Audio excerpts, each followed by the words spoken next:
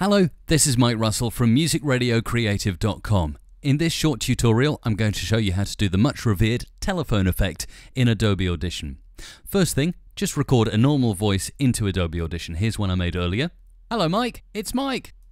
And then double click to select the whole wave, Effects, Filter and EQ, FFT Filter, and select the preset On Hold EQ. Simple as that, and it'll sound like you're on the telephone. So if you're doing a radio show and you'd like a conversation with yourself, this is how to do it. Hello, who's calling? Hello, Mike. It's Mike. How are you, Mike? I'm good, thanks. And what's going on in your world this afternoon? Not much. Bit of rain here this afternoon, but that's England for you. I know the feeling. Is there a song I can play? I'd really like you to play me a Barry Manilow track, please. Good choice, but no. Thank you very much for the call.